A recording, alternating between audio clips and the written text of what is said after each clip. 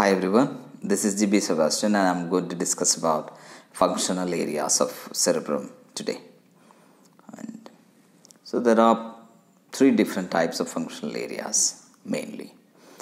The first one is motor area, the second is sensory area, the third we are going to discuss about is association areas. So let's see what these areas are about. The motor areas are mainly involved in the activity of the skeletal muscles. They are involved in the activity of skeletal muscles. And these sensory areas, they are involved in the perception of senses. And association areas, they are involved in the integration and processing of mental functions. Intelligence, reasoning, thinking, judgment, all these. Okay, so let's see each one of them. So first we are going to discuss about the motor areas. In that we will be discussing about the primary motor area and motor speech area. Okay. So the primary motor area, primary motor cortex, and this is present anterior to the central sulcus. As we discussed in the earlier video about the sulcuses, we discussed about central sulcus, lateral sulcus, Parieto-occipital sulcus, all these. Okay, so this area, primary motor area, is present anterior to the central sulcus and situated within the frontal lobe. This is present within the frontal lobe and controls activities of the skeletal muscles. So I can show you that. So here, this is the central sulcus. Here is the central sulcus, and this area, primary motor area, is present anterior to the central sulcus.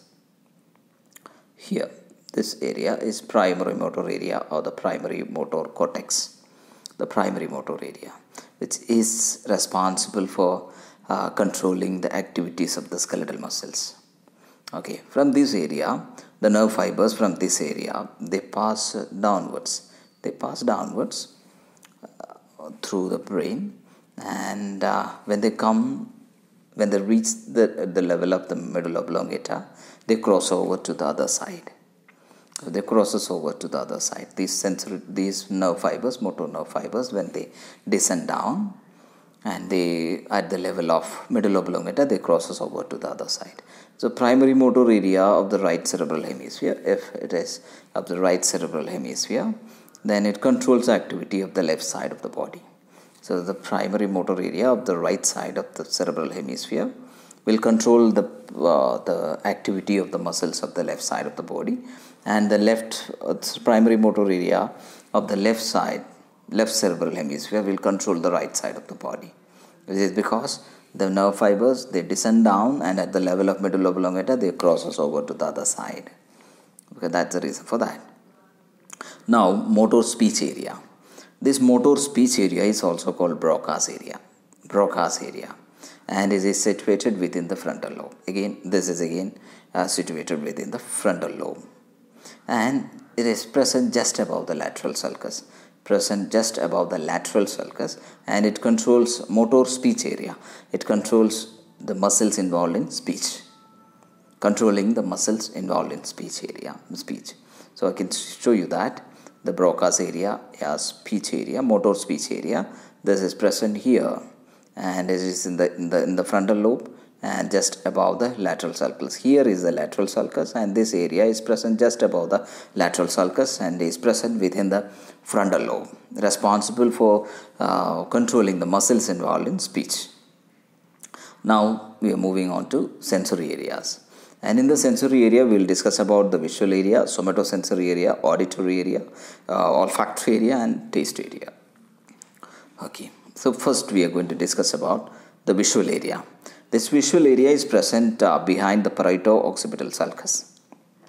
The Parieto-occipital sulcus is the sulcus present between the parietal and the occipital lobe of the brain, of the cerebrum, and it occupies major part of the occipital lobe.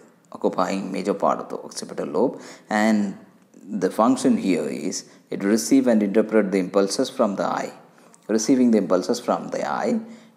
is being carried by the optic nerve.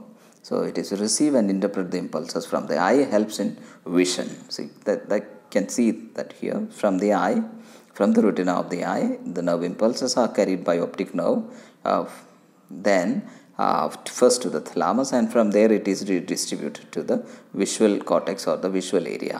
And this visual area is present behind the parieto-occipital sulcus. This sulcus is parieto-occipital sulcus. This is parieto-occipital sulcus, and this area is present posterior to the parieto-occipital sulcus, and it occupy major part of the occipital lobe of the cerebrum. Okay. Now we are going to discuss about the somatosensory area. This somatosensory area is present, situated just behind the central sulcus, just immediately behind the central sulcus, and thus it is present within the situated within the parietal lobe, and it receives impulses of touch, pain, temperature, pressure, all these. Now these senses are being received in the somatosensory area. So I'll show you that. So here you can see the central sulcus. This is the central sulcus, and this somatosensory area is present just behind the central sulcus, primary somatosensory cortex or somatosensory area. It's present just behind the central sulcus, and this lobe of the brain, the cerebrum, is parietal lobe. This is present in the, towards the anterior part of the parietal lobe, and present just posterior to the central sulcus. Okay, it is also receive impulses from the skeletal muscles and joints. This area will receive impulses from the skeletal muscles as well as the joints, and this somatosensory area of the right cerebral hemisphere will receive impulses from the left side of the body. It is receiving impulses from the skeletal muscles and joints and other structures from the left side of the body.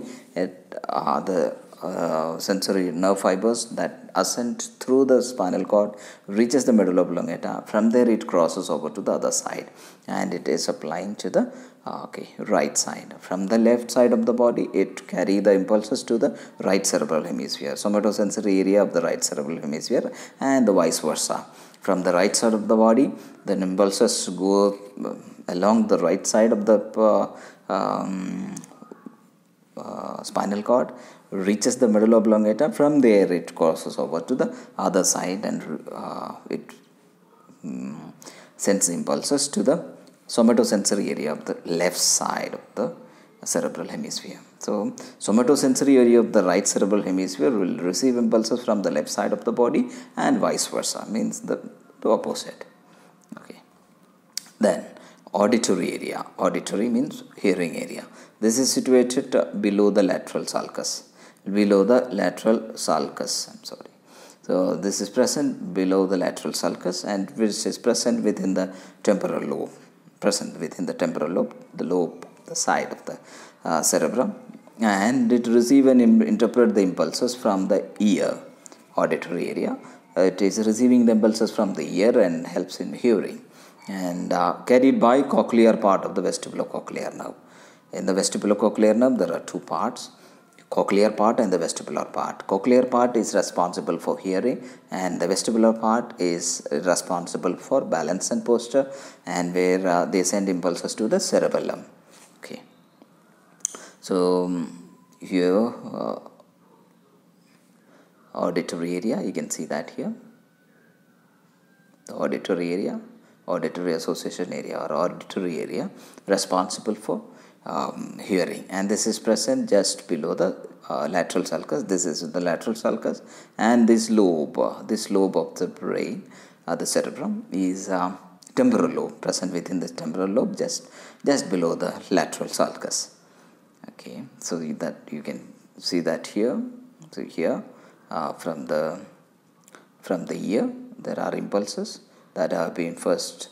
They reach the thalamus, and from there it is distributed to the auditory area, auditory cortex or the auditory area, and this area is present just below the lateral sulcus, and this is present within the temporal lobe.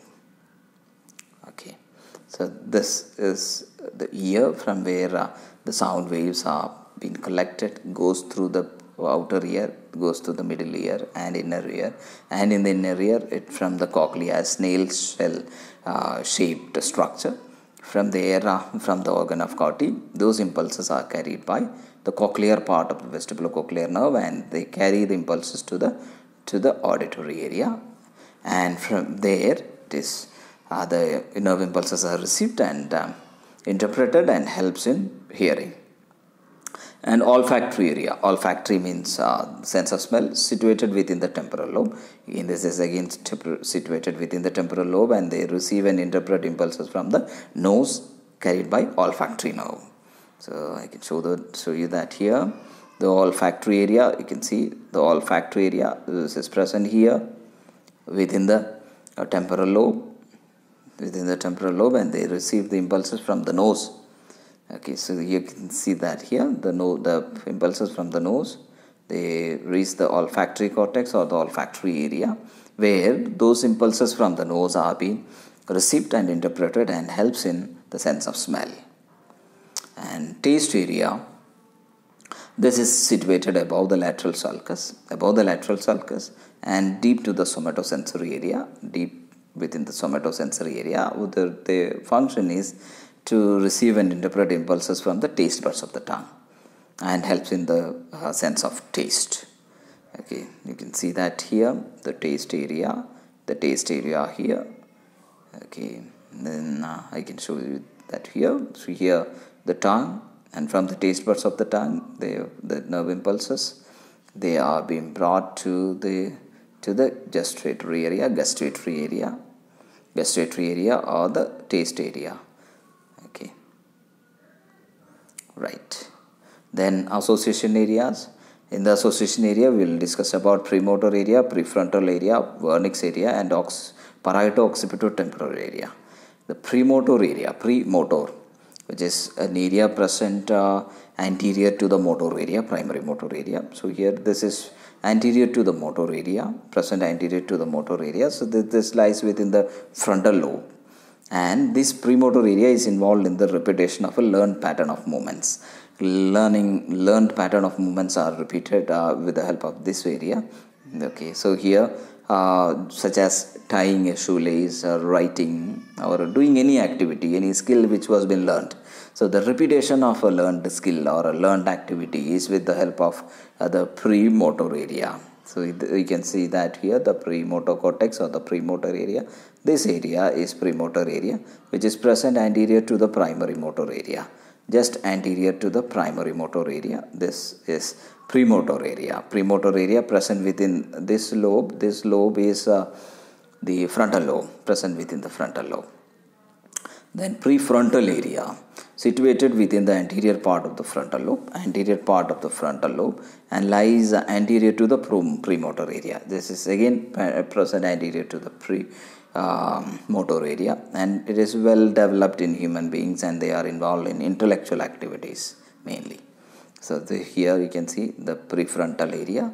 This is the prefrontal area. This is the anterior part, major part of the anterior part of the brain, or major part of the frontal lobe. Anterior part of the frontal lobe is prefrontal area. Okay, responsible for intellectual functions. Then next is Wernicke's area. Wernicke's area, or you can call it as the posterior speech area. Posterior speech area or the Wernicke's area.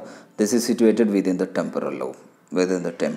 And near to the Parieto-occipito-temporal area. So very near to the Parieto-occipito-temporal area, and present within the temporal lobe, involved in understanding the language and perception of a spoken word, or helps in understanding the language and perceiving a spoken word. So that's Wernicke's area or posterior speech area. So here you can see that the Wernicke's area, which is involved in language comprehension, understanding the language, understanding a spoken word, this area, which is present so close to the Parieto-occipito-temporal region or the area. So this is present in the temporal lobe. Okay, let's see. This is in the temporal lobe and is responsible for understanding the language and perceiving a spoken word. Okay, that's about Wernicke's area. And then the last one, Parieto-occipito-temporal area. Parieto-occipito-temporal area. The name itself suggests that it is an area present within the parietal lobe, occipital and temporal lobe.